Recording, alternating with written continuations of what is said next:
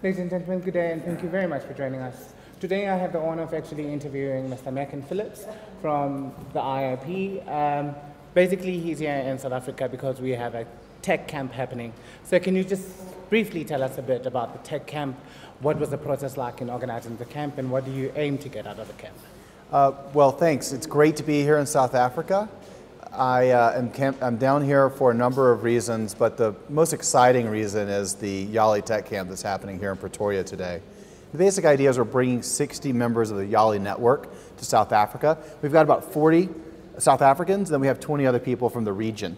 And they're all coming here to meet with 10 trainers to develop their technology skills so they can take their organizations from good to great.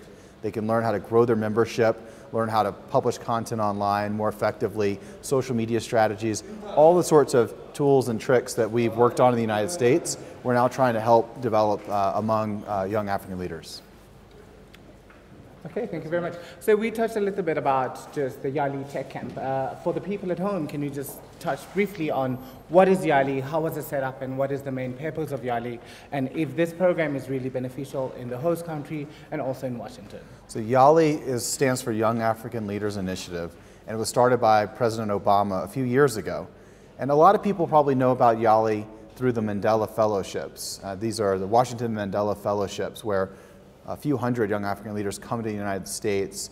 They stay for 6 weeks, have an experience at an American college university, then they have a town hall with the president and they return. But there's other parts of YALI as well, including an online network of over 130,000 people with online courses that people are using. There's tech camps, there's regional leadership centers here on the continent. So there's so much, and anyone can get involved at yali.state.gov.